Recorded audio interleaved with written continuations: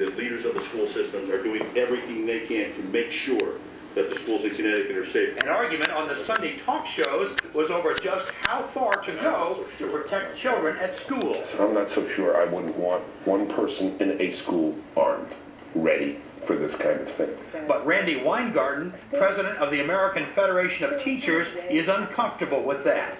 Schools have to be safe sanctuaries.